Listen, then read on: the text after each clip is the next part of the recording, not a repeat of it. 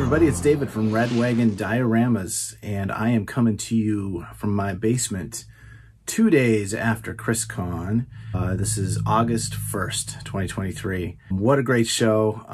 Hopefully you've seen some of the coverage on Instagram and YouTube and other channels about our show, but if you haven't, real quick, what I'm going to do in this video is I'm going to just tell you a little bit about the show, and I'm going to show you what I picked up at the show, my haul basically.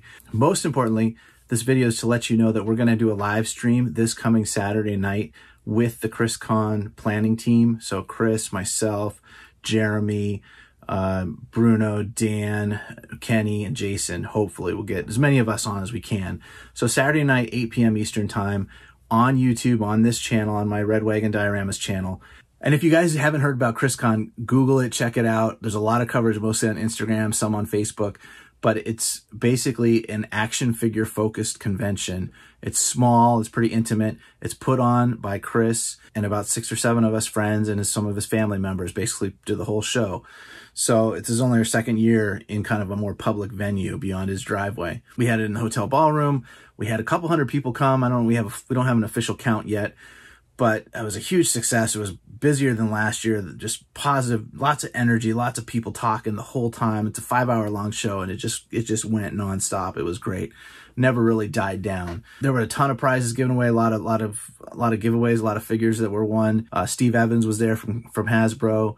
He did an awesome, charity raffle, raffled off a Galactus, gave away a tour of Hasbro. We had a diorama contest. We had a custom figure contest. The competition was tough. There were some amazing custom figures in that contest. Duarte Studios from New Jersey, right? He won both of those. Amazing artist, amazing talent. And then we had a toy photography contest that Chris organized.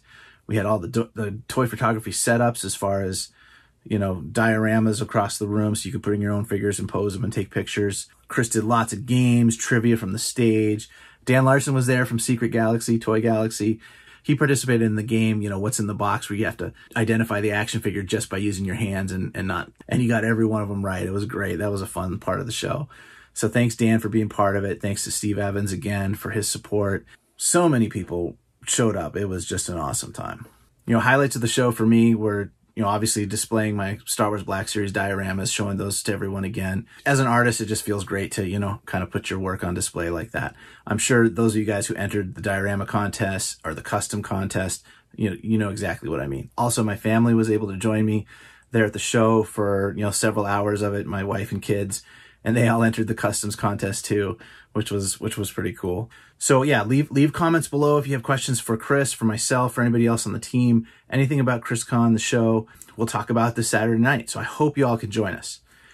Now, let me get into what I picked up at ChrisCon. I'm just going to move kind of fast for these because I don't want this to be a long video. Some of these I haven't opened yet, and I'm going to open them on the stream on Saturday. First of all, the first thing I picked up was Warpath Eclipse from the Valverse booth. Thank you, Bobby and Mike and the guys. I've had my eye on this since it was revealed. I'm not a big Action Force collector, but I know, I know that this one is tough to get. And so they had a few at the show, at the beginning of the show.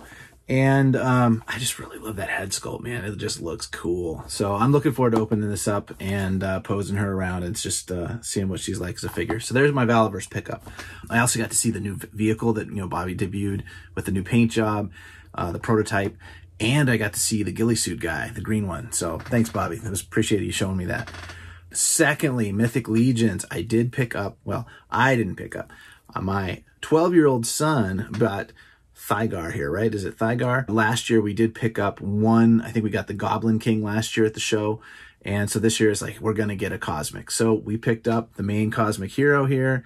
And he is really cool. My son has been playing with him for the last 2 days and says he loves them. And he's like, maybe I'm going to start collecting Cosmic Legions, Dad. If these are the first ones I can get in, right at the ground level. Anyway, thanks to Jeremy Gerard and team for being at the show. And one of my favorite moments, Jeremy, was when you just started rattling off all of the storylines for the different characters. Because I had no clue, he had no clue. And we're just like, hey, what's the difference between the green guy and the blue guy? And you just had all the mythology and the history and everything right there to the tip of your tongue. So that was really fun. Very cool figure. Beautiful paint job. Beautiful sculpt. My littlest son, he had his eye on a loose figure on one of the tables, and he picked up this lizard figure from, I guess this is from one of the Spider-Man show that was on MTV for a while. I don't remember. I do remember that show, but I don't remember this version of Lizard, but it is pretty cool. It's got the jaw articulation, and he's just big and mean looking, and the paint is nice and vibrant. Not totally, you know, as posable as Marvel Legends. You know, his knees don't have joints, but my son loved him, and I think it's a pretty cool figure. With that Lizard, the same table, I was able to get the seller to sell me 2 3.75-inch Star Wars figures loose. So for $5 each, I picked up these two guys, Zeb and Sabine, and you know why I picked them up, right? In case it doesn't make the 17, you know, K. This is my backup plan. Also, shout out to my friend Bruno, who's on the ChrisCon team. He was getting rid of some of his old loose figures, and he gave me, just flat out gave me this Scout Trooper and this Wicket. I don't even know what line these are from originally, but they're ones I didn't have. They're 2 of my favorite characters. Thanks, Bruno. Appreciate these. Also got the Black Chrysanthemum TVC figure, the exclusive from SDCC. Cubicle Collector Dan, he ordered this for me from Hasbro Pulse when he got one of the coupon codes from a friend, I guess. So dropped this off to me, and I just realized I haven't paid him for it yet. So thanks for the free figure, Dan. Appreciate it. I'll probably open this guy up on the stream this weekend. Looks like an awesome figure. Let's see, next I picked up a bunch of 3D printed guns. Look, I got a whole handful of all kinds of rifles and pistols and everything. These are all 3D printed and sold by Danny LeBlanc, LeBlanc Armory. You can find him on Instagram. I put 2 of his weapons in the hands of this Crimson Guard here so you can see. So all his stuff is scaled and intended for G.I. Joe Classified and Valverse, those figures. They're all flat, you know, black as far as the prints. Really good quality, a lot of detail, nice and rigid. Didn't feel like it was fragile, like it was going to break when I was putting them in his hands. If you're looking for some third-party weapons, check out Danny's page on Instagram and send him a message. I think he's got an Etsy store too. I also met Chris Bordega, the artist there at the show, who had all the paintings of the vintage toys. And my wife asked me, you know, which she said she wanted to get one of these for me. So I picked up the X-Wing, which is just one of my favorite childhood toys. It's actually Chris's son's hand in the painting holding the toy. So I don't know, just pretty cool little nostalgic piece. And I really want to support, you know, Chris as an artist. So to go check out his page, he's got some amazing artwork if you're into vintage toys. Honestly, I was so busy at the show, I didn't even get to look at all the tables because I was just going around talking to everybody. At the end of the show, everybody was starting to break down. I was like, oh crap, I wanted to go look. Like, I wanted to go check out Lone Wolf, your table and stuff. So I got you right at the end of the show. He was nice enough kind of discount, you know, these 3D prints of this, you know, Imperial officer's table with the Death Star hologram here. So I picked up a table from him, and I picked up a Cantina bar. So those were just 3D prints I had never gotten, and I've kind of had my eye on for a while. So appreciate that, man, adding those to my collection. I got this from Jared, Sir Dork.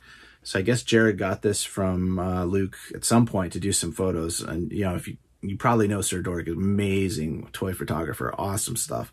But anyway, so he was, just didn't have room for it anymore, so he was selling it at the show. So I picked it up from him at the end of the show. Gave me a great deal on it, and I hope to turn this into a Black Series diorama piece at some point in the future. Also from Jared, design printed by Lance Peter Luke, is this cave diorama that he has, which is kind of versatile. I mean, you could do a lot of different figure setups with this, just a kind of a rocky brown cave. And I got both halves of this with a couple columns and a couple rocks. So again, take them off Jared's hands and I will put them to use. Appreciate it, man. I think that's it for pickups. There were some other things I had my eye on, but you know, the show was just so busy, and I just kept talking to everybody. That's okay. I didn't need to spend money. I was really there for the community connections, to meet everybody and just to hang out. So again, if you watched this far, thanks a lot. And I hope you can join us on the live stream as you get to talk with me and Chris and everybody else on the ChrisCon crew this Saturday night, 8 p.m. Eastern time. We'll stream for, you know, about an hour and a half to 2 hours or so Saturday night. So join us there on YouTube on my channel here. If you can't join the stream, but you have a question you want to ask us, you want answered, or just comment about the show, leave those comments below here on this video and we will address them come Saturday night. All right, we'll see you then. Until next time, bye.